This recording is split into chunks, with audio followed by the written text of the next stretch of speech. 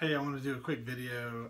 The NFL draft just happened a couple days ago, and my LSU Tigers had a couple guys getting to go early, and we had, I think, 8 guys drafted, and it was kind of exciting day for the LSU family. But the reality is, I want to talk about sports specialization, and I've put out a few blogs after the Super Bowl. I put a blog out saying that sports specialization in the Super Bowl was basically all the participants in the Super Bowl, about 89 to 90% participated in more than one sport when they were in high school.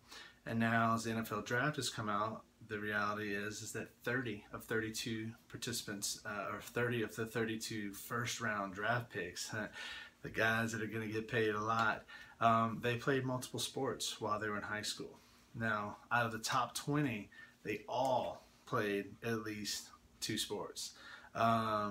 And of the 30 that played multiple sports, 14 of them played 3 sports.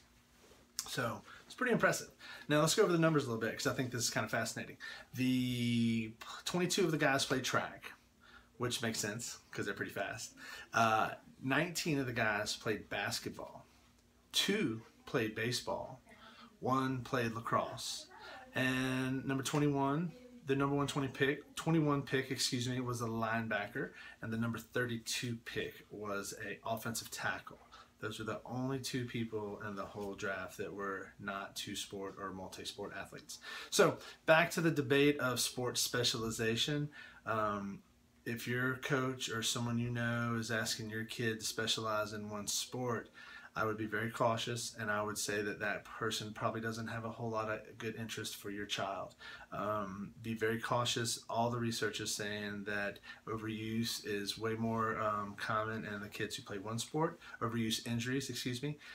So just be very cautious out there, and let's try to give our kids as best of a chance to do well without getting injured. So play more than one sport, guys. Thanks a lot.